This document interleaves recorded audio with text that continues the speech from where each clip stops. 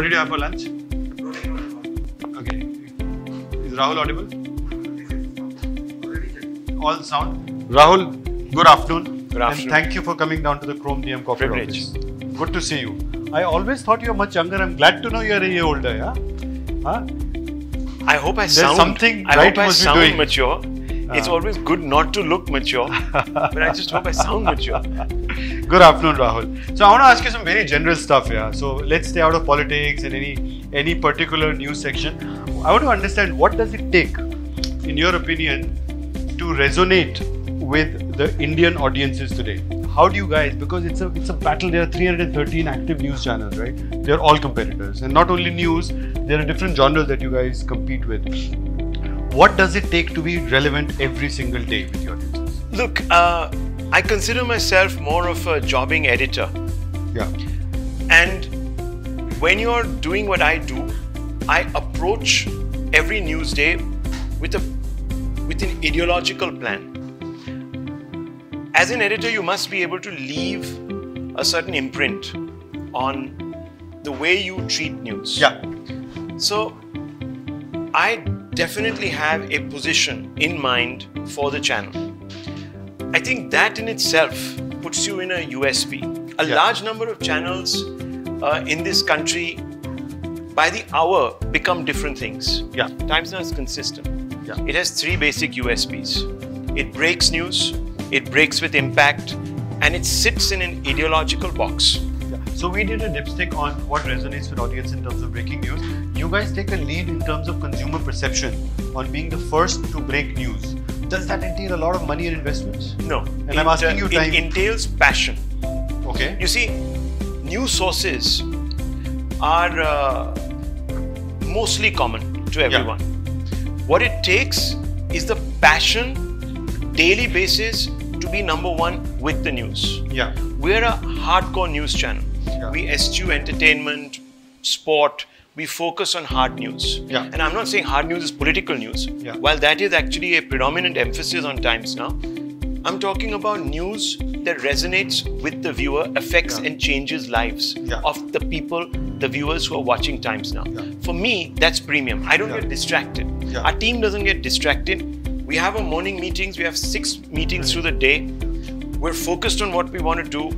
We structure our day according to news wheels. We break stories exclusively, and if they're coming in immediately, I'm on WhatsApp. You've got a WhatsApp editorial group. That's what I'm Absolutely, and I go rushing in and I write the lines myself. Yes. Sometimes I'm on the ticker, sometimes I'm doing it on air, in jackets and the top bands, etc. Yeah. So we have a very, very open floor, very lateral newsroom. You'll see me most often bashing out lines, and I take pride in setting the agenda.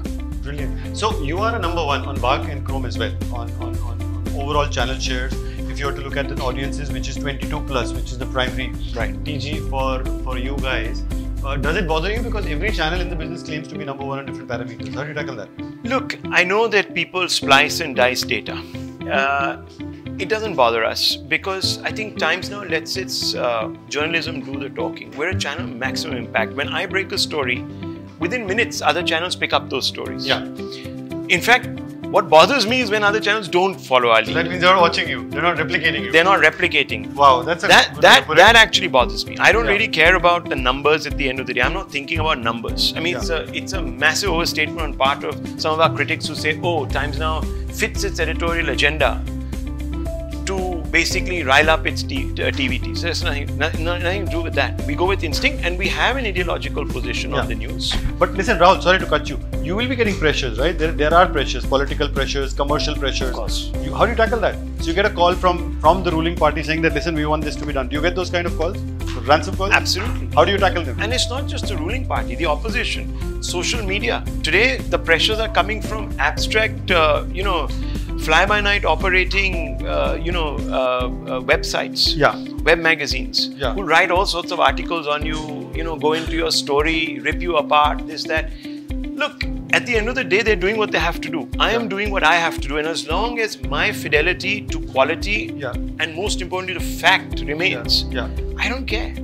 Because we haven't had, I'll tell you, for all the criticism that we cop, I don't get legal suits. You don't? That means what we are saying is the absolute truth. Wow. Okay. I mean, there have been times in the past. Okay, on the contrary, I thought you would be getting like legal suits every single day, every channel. I'm talking about defamation suits. Okay. You know, there will be people who might sue you on other aspects, you know, business, this, that, the other, what have you. I mean, I don't care about all of that. It's not under my writ. But there will obviously be people who might want to sue you for the heck of it to prove a point to their constituencies. True. But can they actually mount an effective case against you? Yeah, that's the test. So that's the reason why they detest from going into it. Exactly. So as long as my loyalty to my viewer is not challenged, perceptorially, in the sense that I'm not fooling the viewer, not misleading the viewer, putting out rhetoric, not fact. I'm okay.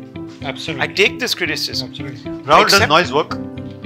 Noise on studios. So I'll tell you what, from a consumer point of view, I'll give you from the research side. Television is primarily entertainment. No one wants to be educated, right? You don't look at TV as an encyclopedia. So as long as you're entertainment, you're going to be watched. Is news following the same trend, saying that, listen, if you cannot break news, serious news, people don't watch it, right? So we get into entertainment and we get into theatrics. Everyone questions news today of being complete noise. Who are you referring to? I'm referring to criticism. I'm referring to many channels. I'm referring to your competition as well, right? Which one? I don't want to name any brand, but so there are multiple brands, multiple channels who resort to noise. Here's how we... And I'm asking you as well. Okay, so here is how we play this out. And it's very simple from where I stand. I believe that one has to raise one's voice to be heard in a noisy democracy. Okay. Have you seen our parliament? Yeah. Does anyone talk in turn in parliament? So is that noise a genuine argument or hang a on. difference of point, or is it making noise for theatrics? No. So that's where we have to draw the distinction. When Times Now goes into a story to make noise, it goes armed with fact, not rhetoric. Right. We don't spin the news beyond the facts. I just don't go there and say, let's bomb POK. Yeah. And there are editors who've done this, and there are journalists and see that proprietors. live on news every day. And at 9 o'clock, some guys go on air and they say, let's take over POK. And one guy, I saw his clip and I was shocked, said that we love war, we love war, we want war. Because the Pakistani guys were asking this chap, listen, why are you speaking irresponsibly? This entails a nuclear conflict. No, we love war, we will come in there. Immature. It's immature. That is so immature. Now, there is always room for the Jerry Springers in news TV. There are certain Jerry Springers of news TV. And people will watch them. Yeah. Because of the theatrics. Yeah. I don't grudge them that. Yeah. That's their lookout. Yeah. If that's the way they want to go out being, that's their legacy. No, but the fact is that if you are a number one across the most robust TG, right, and competition without naming them, which resorts to news, to noise, right? So noise really does not work, right? Theatrics do not work. Theatrics doesn't. Yeah. Raising your voice, making a hard point, directing at authority, questioning those that are in the wrong works. Yes. Now there are many tools that you go about doing this. The most important tool that you have is a sharp argument. Yes. And the sharp question and the hard fact. I do a show which is based only on hard facts. When I begin my show, I list out the hard facts. Now you can draw your conclusions from those facts. Lawyers do that every day. Those are hard facts, two sides. They approach the hard facts and they say, look, we have and they can shout about it, they can scream about it, but we won't have 15 windows on our channel or 20 windows because, hey, that's because we want to be seen let me ask you another gladiatorial. If I told you as a research guy or as a commercial head of Times that, listen, if you were to run a 3 hours band purely on entertainment, right, and we just run entertainment and get Bollywood news and Hollywood gossip, package it into a show and give it the color of news and run it, and that would outscore the primetime news as well, would you go for it? No, that's not our DNA. As I told you, fact, hard news that can change and affect your life is what matters to me. Yeah. I'm in this business, I'm in this profession to make a difference, to change lives, to improve lives, to benefit the viewer, improve his ease of living, question authority. Yes. I'm not in that business. There are many people walking out of your studios on debates? Many times. Many times do, because they can't take the hard question based on a hard fact. Right. See, if it was rhetoric... Do you have any parties that have boycotted your channel? Plenty. They do that. Periodically, certain parties get upset, they walk off. The Congress, for example. How do you get them back?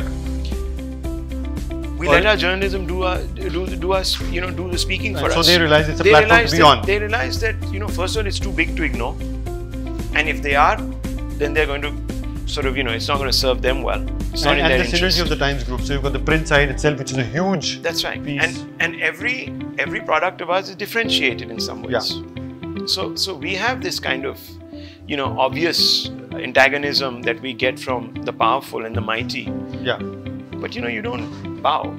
Yeah. Take it on your chin. So is this digital thing with Reliance Jio now coming in, right? 5G, and with digital now globally beating the overall time spent on linear TV. Are you facing the heat? Of course, we all have to, change with the times. Times now. Times is always in the present. Now. And if exactly in the now, and if it means that you have to evolve and become a different beast and a different kind of product, we are out there doing it already. So we are not sticking to an old frame, old notion. I think the most innovation that takes place on news TV takes place on Times Now. Whether it is sets, whether it is production quality, whether it is innovation with the way we take the news and put it out in your hands, it all starts at Times Now. Action always begins here. Absolutely. Is news a threat now? Because anything you want to know, you just press a button on Google now. Yeah. Right? And you know exactly what is happening now on real time. Right. You've got platforms on digital, right? Yeah. Does that pose a huge threat to these huge investments that we have on linear news broadcast? It is a problem. Yeah. It is going to be even a bigger problem. But I fundamentally believe that on big news events, people come together as a community. Yes. They will still want to watch in front of a television set. Yes. And there are enough big news events in India.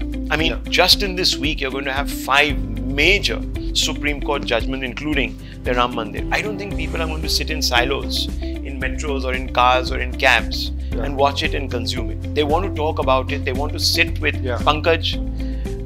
And in your family, you might have also seen that. When there's a big news day, 4 or 5 people sit in front of the TV. They might be, osmotically sort of interacting with the anchors, shouting abuses at that anchor or questioning the news or whatever and talking amongst themselves because it's a community exercise. So I think TV retains that focus. Yes. And I think so, to add to what you're saying is television itself in India specifically, with some 206 million homes on TV, the base is so huge that it's here to stay. Yes. And the second argument also holds for print. By that logic, because everything is there on a phone and you don't need to spend anything, print still works. People still buy newspapers. The biggest shows are on TV. The biggest ads are on television and on print. Exactly. So I think that's the So I think we have a very robust media. And I think traditional mainstream media is here to stay. Yeah. And I think because of the one great advantage we have over social media, which is that there is much more room for interactivity very quickly, instantaneously almost. We score. Yes. So you're certainly personifying the news. Yeah. Text doesn't personify news. Yeah. It doesn't bring faces into you, into your collective imagination. Right. So I think that's where TV scores. Image always scores. Video will compete, but it's very difficult. And you're synergizing the same content that you produce for linear onto digital. That's true. So you've got a parallel feed running. Yes, we do that. And is that picking up in the digital feed? Yes, it is. In fact, Times Now news, timesnow.com is doing fantastically well. We are now in the top 5. We are thinking within the next 1 year to even eclipse Times of India. So that's the agenda that we've set for ourselves. We've got millions of followers on Twitter. It's actually Times Now is the most followed news channel in this country. By leaps and bounds. And I think that is a testament to the jobs we do every day and the news stories we bring out and the exclusives we bang on with. Very well put, Rahul. I think as long as being in the news business is about influencing, impacting lives and communicating what really matters to them, I think it's a fantastic thing to be in. Right, so that's about it. So thank you so much, Rahul. Good chatting up with you. Great, it was. You didn't have the Chrome Talkies branding. You're supposed to take the cup and keep getting the branding going left, right, and center. Chrome Talkies. A cup of cheers, Rahul. Keep talking. Keep talking. I wouldn't say keep walking.